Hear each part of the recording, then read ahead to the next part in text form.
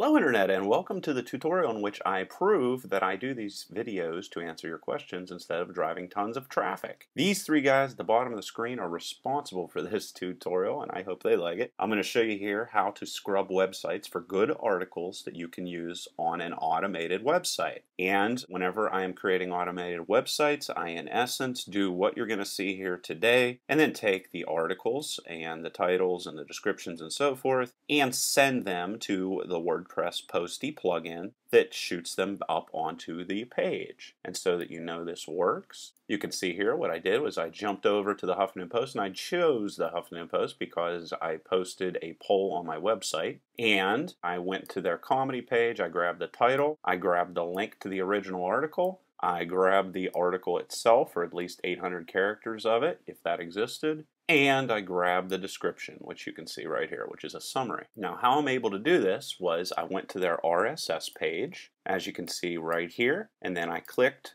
to view source. And I figured out that their titles were surrounded by tags with the name title. The link to the original article started this text that you see right here, and the description summary is here. So what I'm able to do is go in, grab the title, grab the descriptions, throw that in, but then also grab the original article and take as much content from it as I want. And I'm going to show you how that operates. And then on top of that, once I was able to figure out how the RSS feed was structured, if I want to go in here and look for the tag that surrounds all the content, what I do is I just select the beginning of it, and then I hit View Page Source, and then I do a find in which I look for that. And you can see here is the article, and every single article starts with this tag, class equals entry body text.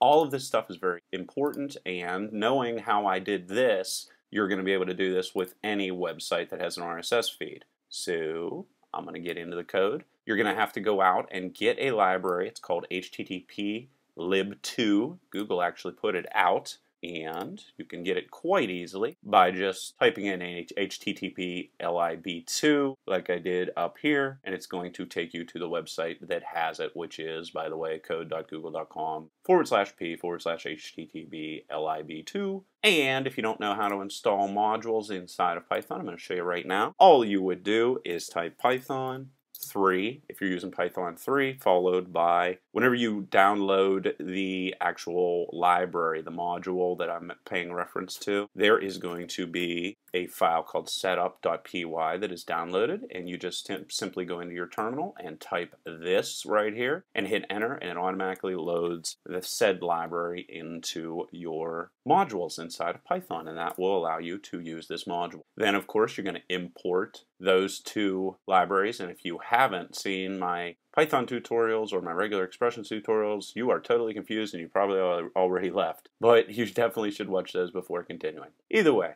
going to create a main function down here. I'm going to create a variable called URL to get, and then I'm going to put in there the RSS feed location for said website. This right here is going to actually go out to the website, this line of code here, and it's going to download all of the content that exists at this location. Then this line of code right here is going to assign all of the content from said page to this variable called content. Then I'm going to convert content into a string and send it to the function that I called grab site tags. Jump up here, you can see here, this is the attribute. It's accepting that gigantic string, and here I am creating the regular expression like I have already talked about in previous tutorials, in which I'm going to look for the tag's title. I'm going to put a bracket around what I want to get, this opening bracket, this closing bracket. I'm going to say I want all the characters between 5 to 90 characters in length that are surrounded by these title tags. I'm also stating here with this OR tag that I also want between 5 to 300 characters that exist between the summary tags. That's going to be the description.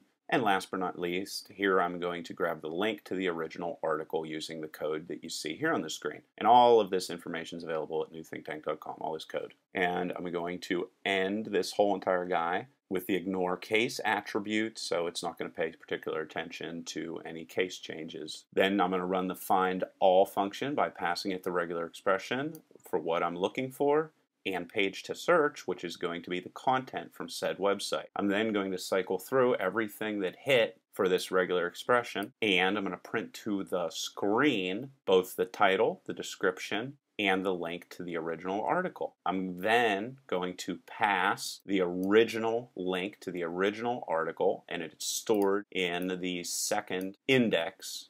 As you can see here, if we go down here, remember the indexes start at 0, so titles in 0, summaries in 1, and 2 is the location of the original article. So I want to send the location of the original article to this function called getTheArticle. And what this is going to do is it's going to jump over to that page, and it's going to grab the original article for me and print that to screen as well. I put this if statement in here to make sure that the string that is sent actually contains information, and then I'm going to call the HTTP method, and it is going to get all the information from this new URL that is sent, and it's going to assign it to a new variable that also is called content. I'm going to convert all of that content into a string and then reassign it back to the variable called content. And here I'm going to create a new regular expression to search for. And in this, for instance, this is going to be whatever information that will define your page that you are looking for. So remember from the beginning of the tutorial I said we're going to be looking for all of the text that lies between div class entry body text. And then the peculiarity of the Huffington Post is they normally have between 1 to 40 garbage characters, then followed by a paragraph tag. And then I'm stating here that I want to grab between 1 to 800 characters that is going to pay reference to the article itself. So instead of having that really short description on my automated website, I'm going to have an 800 character long article there. And again, I'm ignoring case. Then I call the find all function once again. I supply it with this regular expression I just created, and I also supply it with a string that contains all the text from the website that I am searching for. I convert all that article that I just pulled down into a string, and here I'm checking to make sure that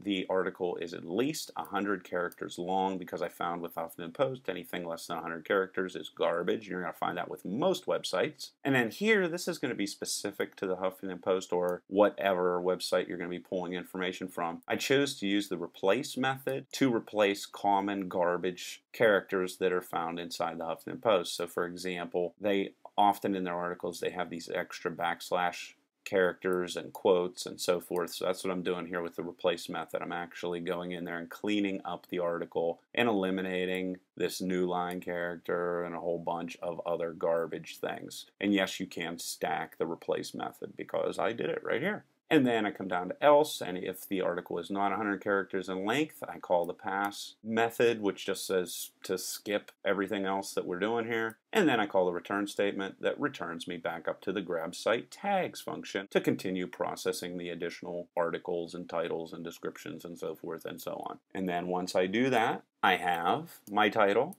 link to the original article, the entire article up to 800 characters in length, as you can see right there, and the description. And then normally what I do on the automated websites is I give them this title, and I of course put this link back to the original article at the end of this article that I pull, and I put the descriptions in there sometimes, and sometimes I don't.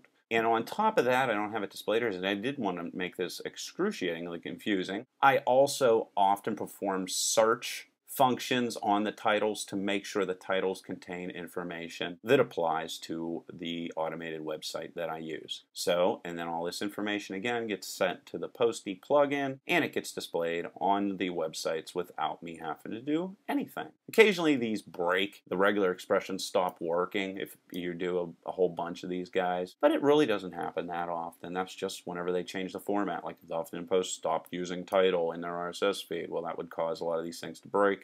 And of course, there's many different ways that you can handle those errors that I've covered in previous tutorials. So I hope you enjoyed this rather complicated tutorial on how to scrub websites for good articles to use on automated websites. If you have any questions, leave them in the comments section below. Till next time.